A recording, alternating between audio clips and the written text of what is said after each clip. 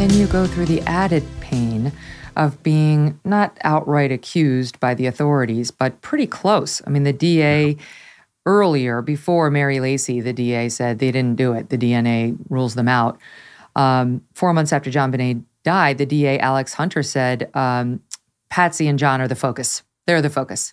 Opened up a grand jury proceeding, and the grand jury came back and said, don't see anything that you're going to be able to pursue as beyond a reasonable doubt. And the DA ultimately had to admit that. But I mean, you're going through being accused. And then on top of all that, John, you've got the media coverage, right? Which basically tried to make JonBenet and Patsy into this bizarre daughter-mother team. You know, she was exploited. She was sexualized. The beauty pageant videos on endless loop. So talk about that for a bit and what that was like for you. Well, you know, the media, of course, jumped on it, but they were being fed information that was misleading, wrong. And we were told by Mary Lacy several years after she got into her position as the new DA, she said that was the police strategy that was defined to them by someone, whether it was the FBI or some wacko psychologist, put intense pressure on the family. We know it's one of the two. Either they're in the house, either the father killed her or the mother did. One of them will confess eventually if we put enough pressure on them. And Mary Lacy, the DA, said that was their strategy to solve the case. And so they released a lot of information, misleading information, incorrect information to the media. And of course, the media ran with it. We were quickly convicted in the court of public opinion. We didn't know that's exactly what was happening, but it was confirmed by the DA. And the problem for the police was they did a great job of convicting us in the court of public opinion with the assistance of the media, but they couldn't charge us. It'd have been a bloodbath for them in a court because the evidence was quite contradictory to that. As they got into looking at the evidence, because they'd made their conclusion, I believe on the day or the day after of JonBenet's murder, and then went about, let's find the evidence to prove it. Well, the evidence they were finding was contradictory to that conclusion. That became a problem for them because, you know, the media and the public was, you know, screaming, hey, you arrest them, charge them. And they couldn't. Well, and meanwhile, in the interviews, you held firm. I mean, Patsy, they got all up in her grill. And when I watch her, because I've spent a lot of time with this guy's name is Phil Houston. He invented the CIA's deception detection technique that they still use today. He was there 25 years. There's all sorts of ways you can tell somebody's lying. And they're pretty foolproof if you know how to apply them. And one of the things is just sort of no BS. You don't do convincing behavior. You're just hardcore no, stop. Like, I mean, I'm sure if I showed him the Patsy Ramsey tapes with the cops, he'd be like, why did they waste so much time with her, right? Like, it was pretty obvious. And I'll just show some to the audience, a clip. This is from 1998, 2 years later, police interview of Patsy. They're telling her, falsely, that they have trace evidence linking her or you to the murder. I mean, suggesting, if I had that, how would you react? Here it is, top 5.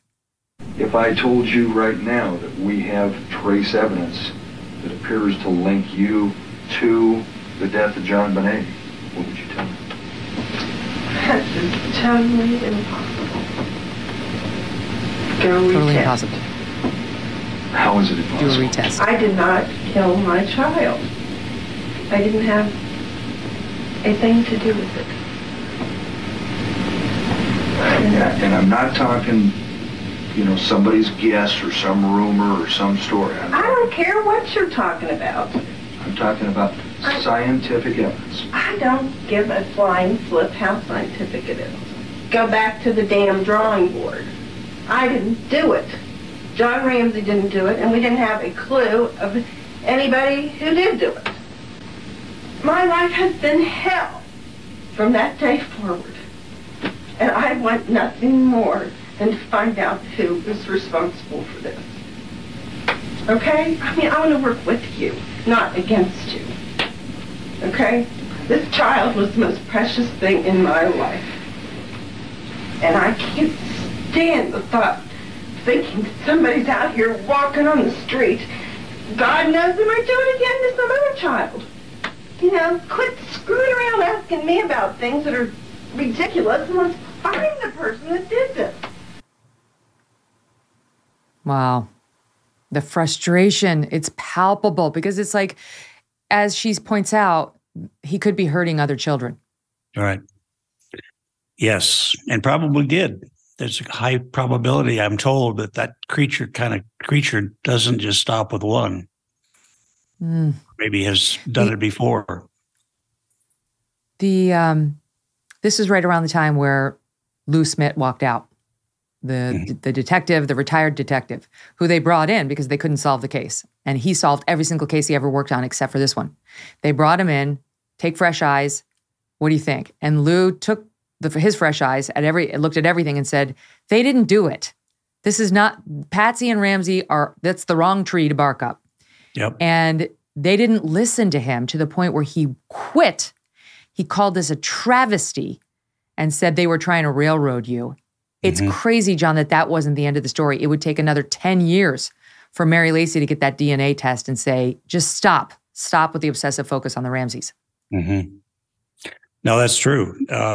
Lou told me, after he resigned, and we were able to talk to him freely, that he'd looked at the case for several months and all the evidence and said, no, police are going the wrong direction. So he said he went to their war room where they were strategizing this assault, frankly, and said, you guys have looked at this case longer than I have, but, I've looked at it, and have you ever thought maybe you're going the wrong direction?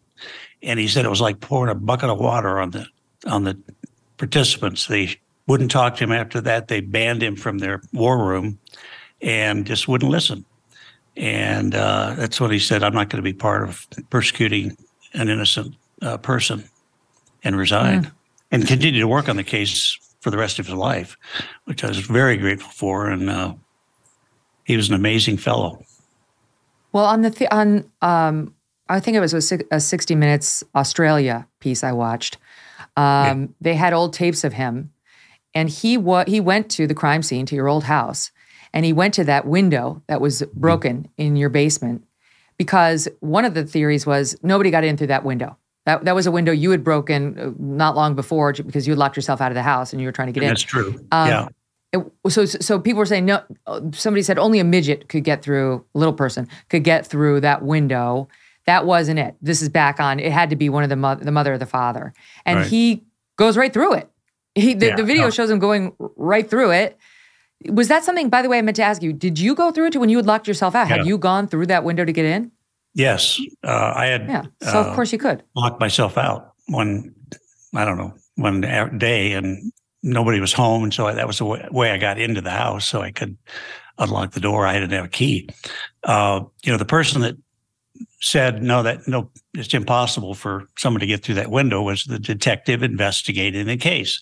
It was purely misleading, purely false information, but it biased everybody, the public, the media, towards us once more. That was the whole strategy.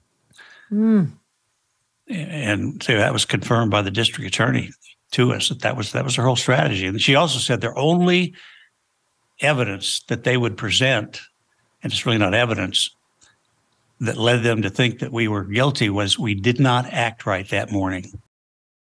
It's the Christmas and holiday season, and it is time for gift giving, parties with friends and family, and for getting compliments everywhere you go because you look years younger thanks to Genucel. Not happening yet? Time to order right now. Millions love their products. I'm one of them. From now through Christmas, Genucel's most popular package, it's all their best stuff. They have idiot-proofed it for you. You know how you go on, you're like, I don't know, do I need... Just get the most popular package. One of them. There's a couple you can choose from. They're all great. 70% off right now at Genucel.com. Treat yourself and treat a loved one too to the absolute best skincare in the world. See those forehead wrinkles, fine lines, skin redness, pesky bags and puffiness, and yes, even a sagging jawline disappear right before your eyes with Genucel's most popular collection. With its immediate effects product, you're going to see results in less than 12 hours, guaranteed, or your money back. And included in every one of their most popular packages is your free hyaluronic acid serum for skin hydration. I think it's resurfacing. It's very resurfacing in my experience. That's going to restore your youthful appearance. Visit JennyCell.com/MK now. Enter my special promo, MK, for an additional 10% off your entire order. You get 70% off. You get an additional 10% if you use the code MK. You're barely paying for anything. And every order today is instantly upgrading to free express shipping. GenUcel.com/MK60. JenUcel.com/MK60. Hey, thanks so much for watching. If you like what you just saw, hit the subscribe button for more clips and full episodes.